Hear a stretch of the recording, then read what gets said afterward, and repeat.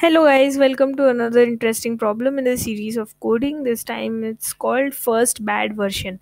So you're a product manager and currently leading a team to develop a new product. Unfortunately, the latest version of your product fails the quality check, and since each version is developed based on the previous version, all the versions after a bad version are also bad. So basically they've given a array of versions and we have n versions and we want to find the first bad version. So we'll take their example which they have given. So they have given us the example where we have versions from 1 to 5. So our n is equal to 5 and 4 is our first bad version in their example. So according to their example, 4 and 5 are the bad versions and the initial 3 versions are good. So let's see what the brute force approach for finding the first bad version would be. So I'll start checking from the leftmost. So if one is a bad version or not, I will check. So one is a good version, so I'll move on to my next element, and 2 is again a good version. I'll move on to my next element because I need to find the first bad version. 3 is again a good version. I'll move on to my next element, and now 4 will be a bad version, so I can return 4. But see, in the worst case, what can happen is the last element can be a bad version, and in that case, the time complexity will just become O of n. So, this is a linear search algorithm, and O of n is a bad time complexity when you have very large values of n.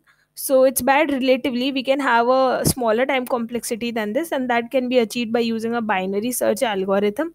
So, binary search algorithm will give us a time complexity of O of log n. So let's use a binary search algorithm. So let's see how we can do that. So let me declare two variables that I will call as left and right. So I'm going to write L and R for short. So these are going to be my left and right elements, where the first element will be left and the rightmost element will be right. And I'm going to declare a mid variable that is going to equal to left plus right element by 2. So it will just be the middle element of these two. So in this case, it's going to be 1 plus 5 by 2. So 6 by 2 is 3. So mid will become 3.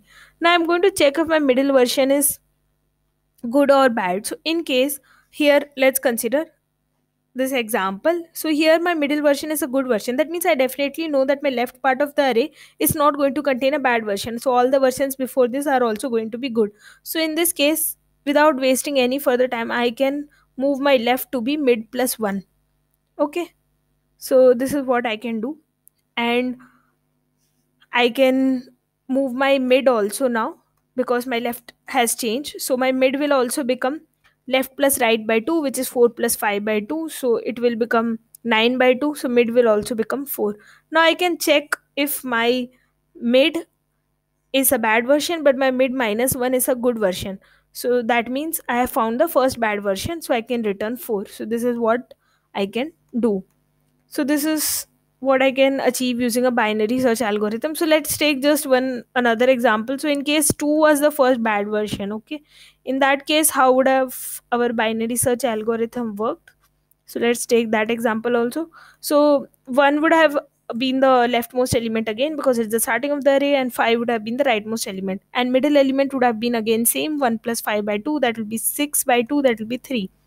Okay, now in this case, I will again check if my middle element is a bad version or good version. So my middle element is a bad version. That means all the versions after it are definitely bad. So I need not check because my first bad version will be achieved in the left part of the array. So somewhere here. So let's shift the right element in this case. So I will shift my right to be mid minus 1. So now I've shifted my right element here. And I will check if my middle version is a bad version, but to the left of my middle version is a good version. So this case is not valid right now. That means my middle element is also bad version, left of middle element is also bad version. That means I have a bad version somewhere here to the left of this side. So let's check again. So in this case, what will happen is I can check left plus right by 2 again, and that will be my mid. So left is 1, right is 2. 1 plus 2 by 2 becomes 3 by 2, that is 1. So my mid will again be initialized to 1. Okay, now let's move forward, and I will check my mid element if it is a good version or a bad version. So I know my mid element is a good version. So since this is a good version, I know that my bad version should somewhere lie to the right of it. So I should again initialize my left to be mid plus 1. So my left will again move and left will become this. Now I will again initialize my mid to be left plus right by 2.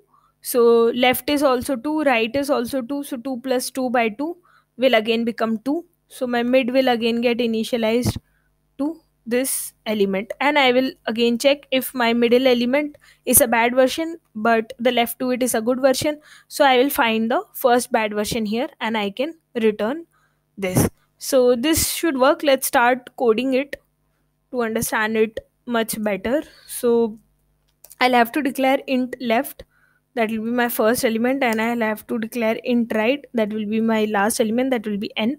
So these are very large values I've given in the question, that n can range up to 2 power 31 minus 1. So I'll have to declare long int, otherwise it will give me error.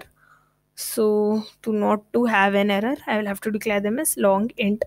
And I can move forward and declare long int mid also. So these will be my declarations. Now I'll start iterating over the binary search. So while left is less than equal to right, in that case the binary search algorithm should be followed, and my mid will be left plus right by 2. Mid will be the middle element of left plus right. So moving forward, so my first check will be, is bad version of mid okay?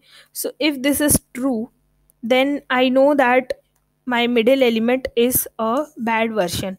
So if it is a bad version, that means to the left of it only I will find the first bad version. So I will have to shift my right element to middle minus 1.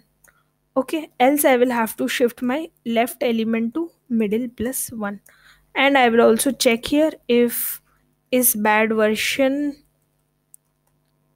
of mid true, and in the case when is bad version of mid minus 1 not true, that means the left element is a good version but the mid element is a bad version. So in that case I will have to return mid. So this should work, and I'll have to give some return statement in the end also. So I'll just simply give return 1. So let's check and see if it's working. So it's working. Let's submit and see if all the test cases are passing. So yes, it's accepted. Solution.